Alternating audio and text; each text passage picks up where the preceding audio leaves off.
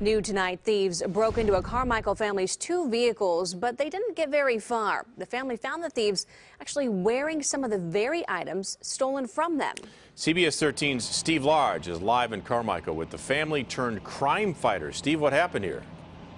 Well, this Carmichael family thought they'd never see their stuff again, but then within hours of this burglary, they come to this parking lot and they see their clothing on the backs of strangers. You guys taking off already? Yeah, I'm going with Nellie. Oh, okay.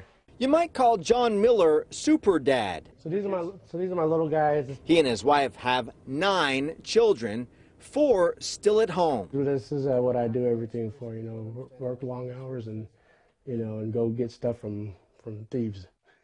He can laugh now. This week, Dad doubled as a detective. And everything that you work hard for, you know, it's can be taken in a heartbeat by people that just don't care. Thieves broke into his wife and son's cars, taking off with identification, keys, and clothes.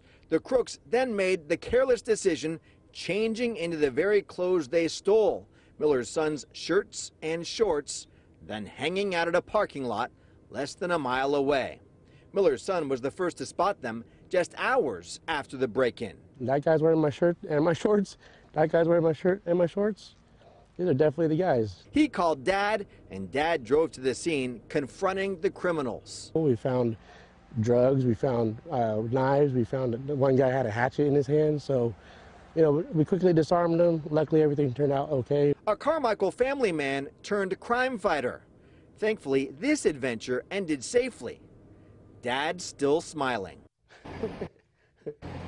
Yeah, in this particular case, the Miller family got almost everything back, and thankfully nobody was hurt. Of course, I reached out to the sheriff's department. They don't recommend anyone taking law enforcement into their own hands. Wow, just incredible, Steve. And a family of 9. That's a big family. My goodness. All right. Thanks so much for that live report. Plus 2 parents, right. There you go. All right, we received this story from a viewer tip. If you have a story idea, let us know. You can use Twitter, Facebook, or always send us an email to news@cbs13.com.